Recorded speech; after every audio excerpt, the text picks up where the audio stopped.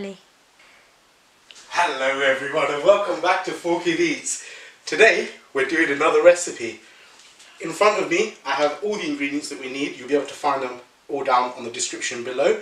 And today we are making chicken and vegetable pie with liquor. Now I know everyone's going to say, liquor is disgusting, but got a bit of a twist on it, and I'm going to show you. It's really simple, and here we go. I'm going to be using this cake tin. The reason I'm using a cake tin is making a massive one. What do you expect? But to follow on from that, I'm also using another tray. This is going to go into my oven right now, because I'm going to get it going to preheat, and I want this to be as hot as possible. If I was to put this just straight onto the rack, the racks are going to run across like that, and it's not really going to heat up the bottom. The reason I want that to happen is because we are using shortcrust pastry on the bottom, and I'm not pre-cooking it or prepping it in any way. It's going to go in raw with the filling, and then puff pastry over the top. So this being hot and this going on there will ensure that the bottom of your pie will be nice and crispy and not soggy. This is going straight into my oven in the middle shelf. I'm going to turn it on full blast, just to let it preheat, and off it goes. So for the first step, we're going to start making the filling for the chicken. What I'm going to do is, as normal, start off with some oil in my pan. I'm using, I'd roughly say about 2 and a bit tablespoons, because I'm going to try my best not to add any more fat afterwards. So we'll let this come up to temperature. So our oil is nice and warm. I've got a kilo of chicken here. It is a big tin. If you were to put that in there, it's not even going to fill the tin, so that's where all the other vegetables come into play. This is a kilo of chicken I've diced really nicely, if you can see that. And they're going to go straight in. You should be able to hear the sizzle.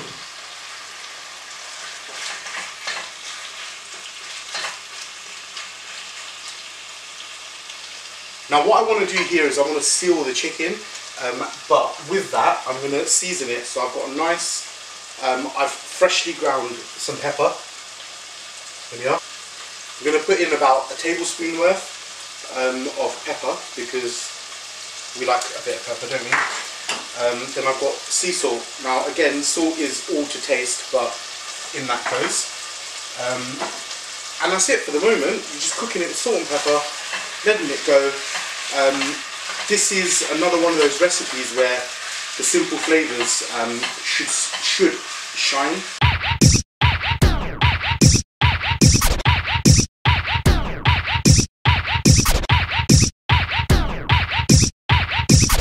Now once some of the chicken has started to turn white, the colour changes obviously because it's sealing. From that whole clove of garlic that is in the description down below, I'm going to take about half of the garlic and I'm going to chuck it in with the chicken. Again, you can put it all in at once at a different stage if you wanted to, but I want to do it now because I want some of the garlic to go into the chicken in terms of flavouring it. We are going to be, in essence, fully cooking this chicken in the pan before we do anything else. But I'm going to do my best to try and cook it so that it doesn't go dry. You want to try and keep it as moist as possible, because you know chicken breast will go dry, but everyone knows that regardless. Another method of you actually doing this is you could get a whole chicken, roast it in the oven, let it cool down, shred it to bits, and then put that's this part of the chicken ready for you, and it'll be good to go. I sometimes do like doing that because there is a lot of flavour that comes out of the fat and the chicken on a whole chicken, which is amazing, and you get all the brown meat as well as the white meat. But today we're only using the breast because that's the way we're going. Okay guys, the chicken has probably been cooking for 10 minutes, if that.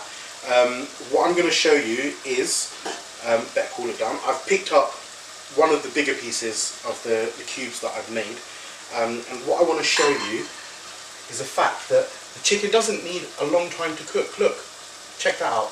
Does that look cooked? For me, it looks cooked. Yeah, perfect. Still juicy. Yeah, okay, there's not much flavour, salt, pepper, a little bit of garlic, but this alone is good enough. I'd happily eat some of that. So at this point, I'm going to take out all my chicken. I'm going to try and drain it as best as I can, leaving the fat in there. Now sometimes what happens is when you buy chicken from a supermarket, it will release quite a lot of water. For that point, I'm going to, once I've removed the chicken, I'm going to let the liquid that's left in here just cook a little bit, so that hopefully the water will then evaporate and it will leave me with just the oil. So in my pan, you can see there's water and oil in here. Yeah, there are residual bits of garlic in there, but that's fine. What I'm going to do is I'm just going to let it cook out, and when I think that the oil is left in here and the water is evaporated, I can start adding my vegetables. Now with vegetables, I mean, you can use whatever you want, to be quite frank. I'm using onions, leeks, carrots and broccoli for mine, because they're just vegetables that we like. You can use whatever you want. Parsnips, cauliflower, green beans, peas, anything that tickles your fancy can go in here. It's chicken and veg, that's it. Simple as you want. You don't want to overcrowd it though, let me get that straight. 4 or 5 veg, cool, that's great, because you're going to fill up a big pan. So in my pan, you can see there's water and oil in here. Yeah, there are residual bits of garlic in there, but that's fine. What I'm going to do is I'm just going to let it cook out, and when I think that the oil is left in here and the water is evaporated, I can start adding my vegetables. Right, so if you look back down at the pan, you can see that the water, the bubbles, all water vapour evaporating, and it seems like it's going quite well. For me at this point, I'm happy to put in the veg, because I know for a fact that a lot of this is oil. There isn't much water, the bubbles are sort of popping away, and you can see that it has now gone in from the sides, so the oil is separating from the water and the water is going. I'll give it another mix so I can explain to you what's going on. If it does look a bit thick, that is because the salt, pepper, the chicken juice is all in here. This is all flavour from the chicken that we just cooked, and it's all inside here. So the veg I'm going to put in all one by one, but I'm going to put it in terms of cooking time. So for me, carrots take quite a while to cook, so they'll go in first. I've got two carrots here, diced quite like that. They're chunked, because I like them chunked. You can cut them smaller if you want to. Again, it's entirely up to you and your taste. So we'll put that in, and if we look at the pan, you can see look, there's oil still in here, mixed with a bit of the chicken fat that's come out, and it's all cooking really, really well. The pot itself will be seasoned because of the salt and pepper that we put in. I can still visibly see pepper because it was stuck in the oil, and it was all there ready for you to go. So yeah, we'll give the carrots about a minute, and then we'll go in with the next veg. Okay, I've given my carrots about 2 or 3 minutes, and you can probably see they caramelised really, really nice.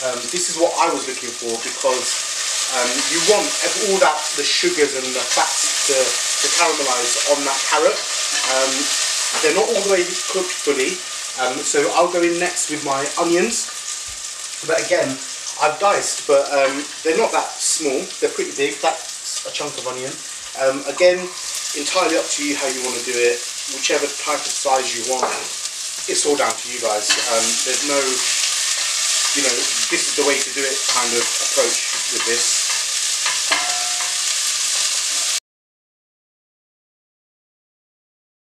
Right, so the onions have had about 2 minutes. Now I'm going to follow in with the leeks. It's a whole leek, and that's going straight in.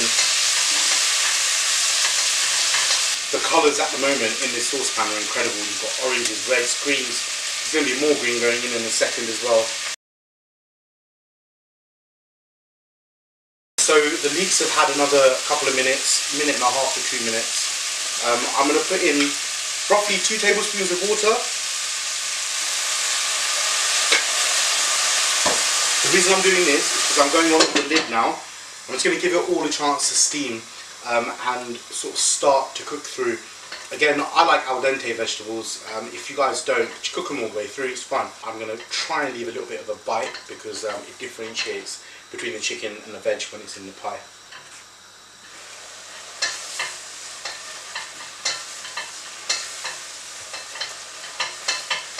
if you guys want to check to see how much your vegetables are cooked, I'd always go in with the first veg, the one that's the longest time to cook. So for us it's the carrot, so I'm just going to quickly go in with a fork, poke into the carrot.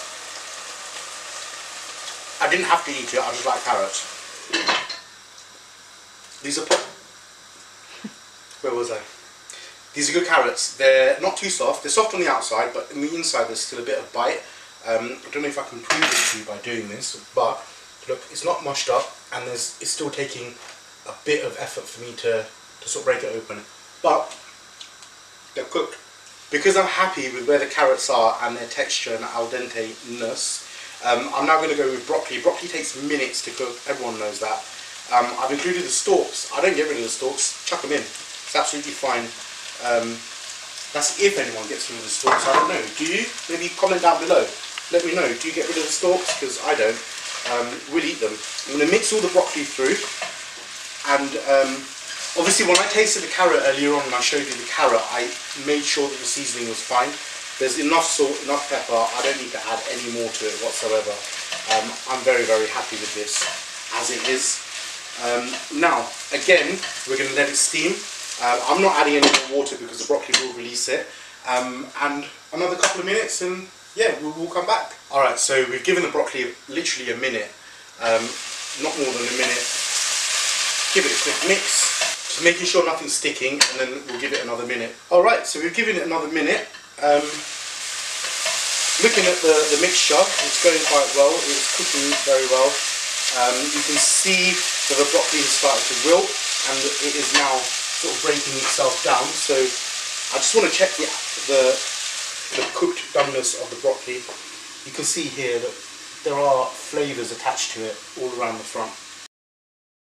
That's good broccoli. But unfortunately,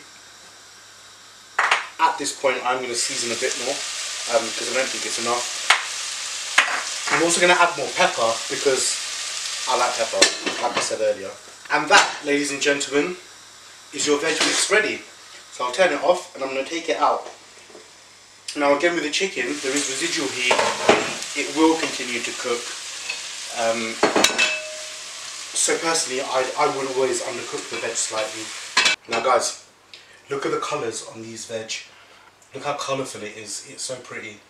It is. This would probably be a joy for some people just to eat like this. We're moving on to the next step now, and now is when we're going to add more fat. We're using my favourite one. It's butter. Not really. I've got a tablespoon of butter here. I'm going to go in with oil first so the butter doesn't burn. In with a nice heaped tablespoon of butter. Now I've got the rest of the garlic that we cut is going to go in now. We're going to flavourize. This is the beginnings of the white sauce part of the pie. All I'm doing is garlic, salt, pepper, salt, pepper. We'll cook the garlic, and like the aglio e olio recipe, which if you haven't seen yet, go and have a look at. Maybe I can try and put it in the description somewhere here. I'll try, but I don't know if it's going to work. So you want to keep the garlic pretty much white. You don't want to cook it or make it go brown or caramelly. So I'm going to add a touch of water, just because I want the garlic to soften, and it will with this. Okay, so the garlic's had a couple of minutes, the water's evaporated. I'm going to add in 2 tablespoons of white flour, just plain white flour. So the flour's cooking well. Now I'm going to go in with milk, but I'm only going to put in, we'll measure it. Here's a cup of milk.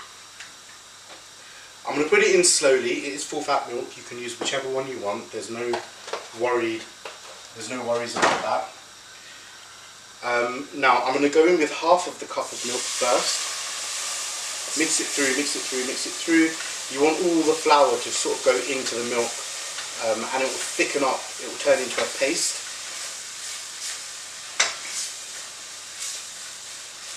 Now it's turning into a paste, kind of like, looks like PVC glue that isn't quite set yet. So I'm going to go in with more of the milk. Now at this point, I've still got a little bit of milk left. I've turned the heat all the way down, and now again it's thickened up and it's looking like that. Now the lumps that you can probably see are the garlics. That's a cup of milk that's gone in there now. 2 teaspoons of Worcestershire sauce, and then I've got mustard, just normal yellow mustard. 2 heaped spoons. Now this is going to provide some heat to the meal. Give that a little mix through. Now you can see that it's slightly thickened up again, even though it's on low heat. I'm going to have to show you guys.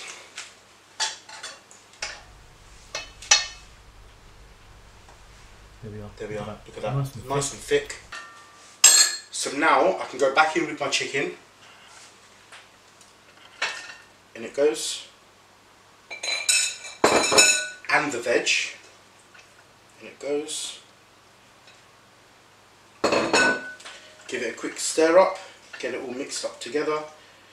I'm going to quickly show you what it looks like now that I've mixed it all together. The colours are delightful. You can see that the white sauce that we've made has coated everything really nicely. Everything looks shiny because of all the lovely creams from the milk and things like that. The reason I've left this quite dry, now I know visually you're going to think to yourself, oh, it's a pie filling, it's really dry. But my sauce is going to be the liquor in this instance. So I'm happy with this as it is.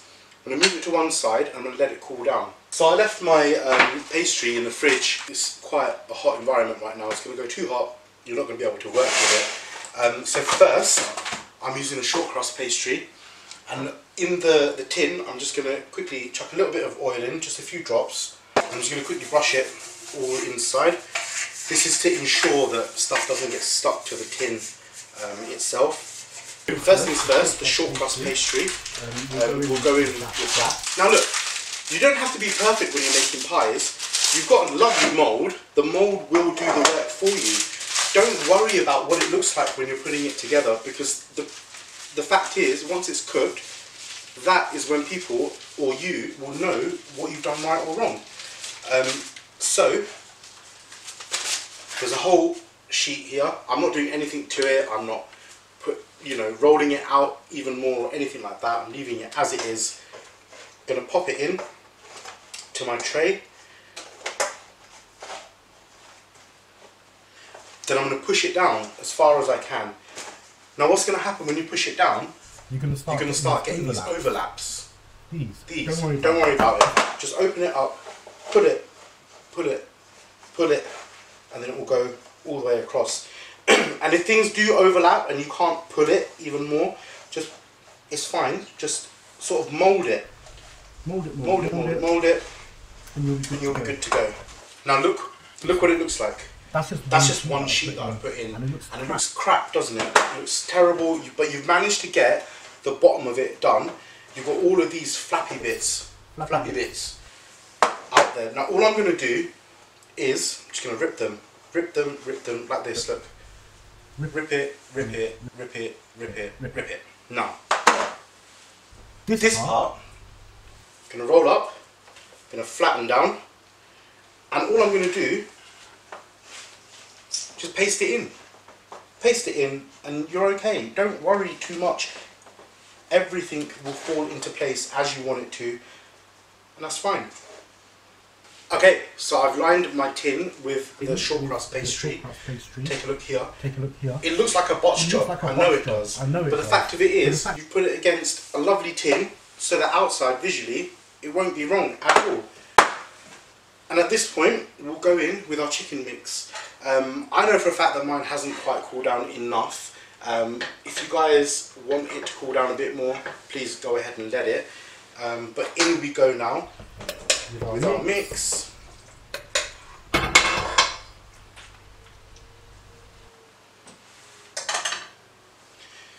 The mix is literally near enough to the top. Check that out. it is near enough at the top. It's looking good. Give it a couple of pop downs so the air comes up. Now this is puff pastry.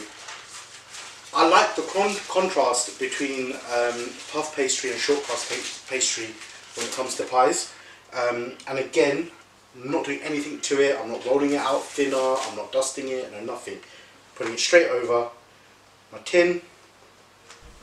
If you look at my tin, it is more or less covered. At this point, all of this excess pastry, I'm going to rip. Now that the pastry is over the top of your tin, you're just going to sort of just push it with your fingertips nice and gently, and fold it all into the tin, and get the shortcrust pastry and the puff pastry to meet in some way. They don't have to stick together, but you just want them to meet in some way to form a nice crust. So this is the leftover puff pastry. You don't have to do this, you don't need to do this, it's entirely up to you whether you want to or not. But I'm going to roll it out again and just cover the top of my pastry. When you're re-rolling the puff pastry, yes, you do need to put a little bit of flour down because it will just stick to your pan otherwise. Alright, so I've made a little round naan-ish type of cut there. Again, it doesn't matter that it's not perfect, it's absolutely fine.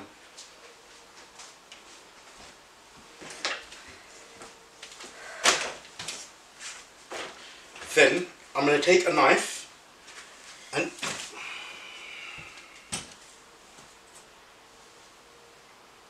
here, just put it on.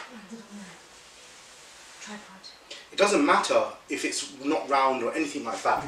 What I'm going to do, I'm going to take my knife and just randomly put slits in. Anywhere you want. I'm going to cut them up. Now when I open it up, look, you'll see little holes from where I put all the slits.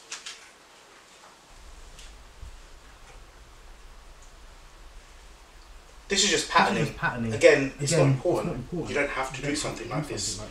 Then all I'll do is I'll put it over the pie, stretch it so the holes are visible. Again, more character to what you're making.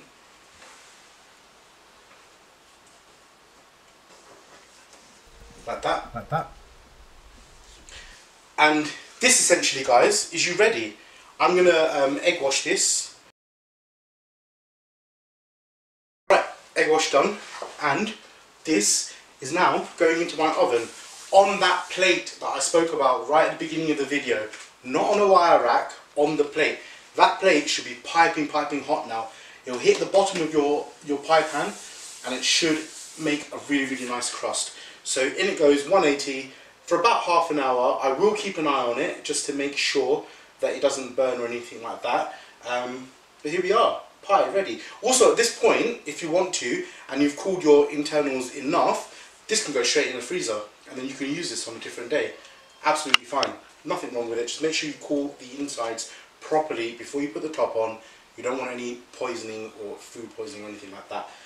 So yeah, into my oven, 180, roughly half an hour to 40 minutes. So just quickly, while we're waiting for the pie to cook, I've got the pot that I used to cook the filling in, and I've put that back onto the heat. Haven't cleaned it, nothing, I've just left it as it is. And in here, I've got 500 mils of fish stock.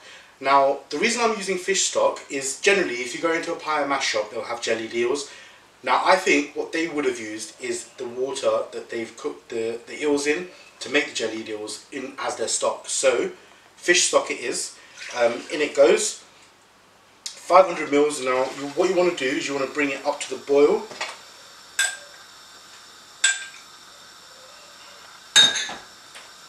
And while that's coming up to the boil, I'm going to get some corn flour and just turn it into a slurry. So you need, what, just a heaped teaspoon in some cold water. Fun fact, you can't put water into corn flour, you have to put corn flour into water, otherwise it won't work. If you guys want any more fun facts, then leave me a comment down below and I definitely won't listen to you and I definitely won't give you any more. So, our fish stock has now come up to the boil. All of the stock that you put in has picked up all the residue from the pan that you've had before, including the bits of garlic that's left in there, the bits of veg that's left in there, the bits of chicken flavour that's left in there, all there. And at this point, I'm going to put in a tablespoon of tarragon, dry tarragon. If you're using fresh, I'd say use about 2 tablespoons. This is dry, I'm using 1. Quite overpowering, but in with a table of tarragon. And then in here, as you saw me do earlier, I blitzed up a bunch of parsley, flat leaf parsley, and a bunch of coriander. And that's what it looks like. I had to add a little bit of water in just to loosen it and let the mixing take place properly. In we go with all of that. So everything's come up to the boil. The fish stock's come up to the boil, the parsley that we put in has come up to the boil, the coriander and the tarragon. It's all mixed in lovely, nicely. I'm just going to put a bit more pepper in. My cornflour slurry, again, that will just go in now. And that is literally it. Okay, so everything's heated up very, very nicely. It's all come together and it's turned into a lovely, lovely thick sauce now. I'm turning off the heat because it is done. I want to show you what this looks like.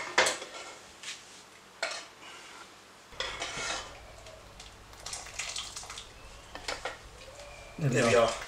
The corn flour has just gone in obviously, so it will take a bit while to thicken up. But once it does thicken up, this should be very, very tasty. So I just want to take this opportunity before I serve up and show you our delicious pie. Hit the like button, subscribe to our channel, and most importantly, leave us a comment down below so we know what we're doing right or wrong. We love to hear from you guys and we want to hear more.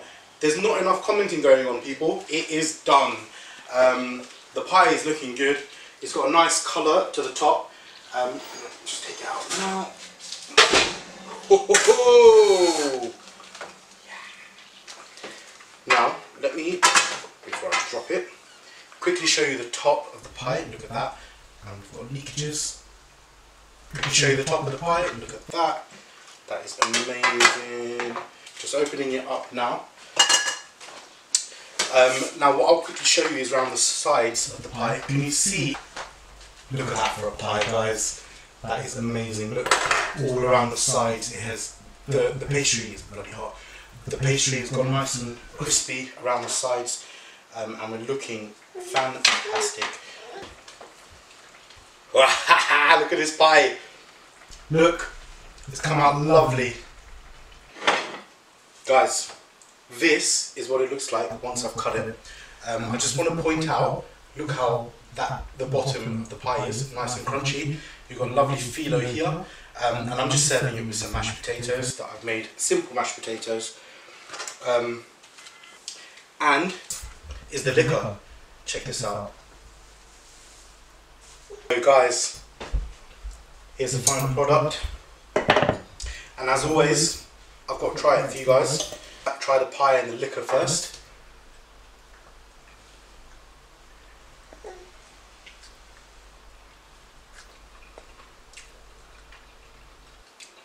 Yep, exactly what I wanted. You're getting the shortcrust pastry, then flakiness from the puff pastry, then you've got nice carrots, nice chicken, everything's cooked lovely, it's not dry and it's not overcooked and nothing's mushy inside, which is the biggest thing for me when it comes to pies. Sometimes you buy a pie and everything inside is mushy. Now the liquor, I know some people aren't going to enjoy the liquor or want to even try the liquor, but please give it a go. The love that this dish shows is by far the greatest. We got pie and mash, son, with a little bit of liquor. How do you feel about that? Huh? Tuppence a pound, mate. Tuppence a pound. That doesn't make sense, does it? No, it's whatever. Here, me old mucker. How about some pie and mash, me old son? You want some pie and mash, son? Huh? Little bit of a bobble and nobble, mate. Huh? You want a bit of a giraffe, do you? You want to come to me, you'll have a bit of a giraffe. How about that?